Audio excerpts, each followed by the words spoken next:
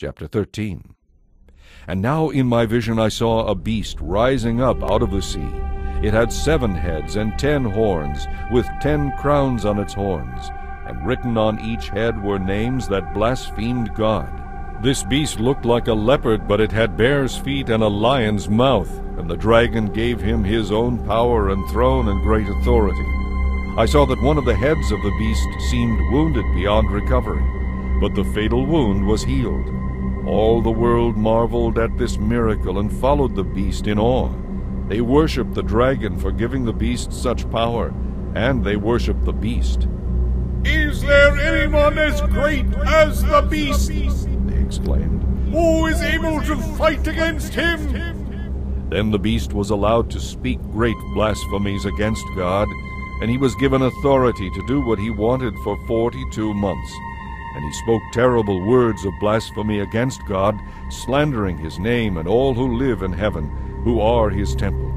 And the beast was allowed to wage war against God's holy people and to overcome them. And he was given authority to rule over every tribe and people and language and nation. And all the people who belong to this world worship the beast. They are the ones whose names were not written in the book of life, which belongs to the Lamb who was killed before the world was made. Anyone who is willing to hear should listen and understand.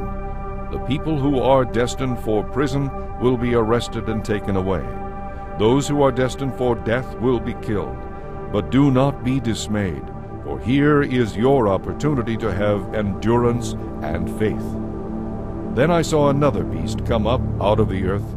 He had 2 horns like those of a lamb, and he spoke with the voice of a dragon. He exercised all the authority of the first beast, and he required all the earth and those who belong to this world to worship the first beast, whose death wound had been healed. He did astounding miracles, such as making fire flash down to earth from heaven while everyone was watching. And with all the miracles he was allowed to perform on behalf of the first beast, he deceived all the people who belong to this world. He ordered the people of the world to make a great statue of the first beast, who was fatally wounded and then came back to life.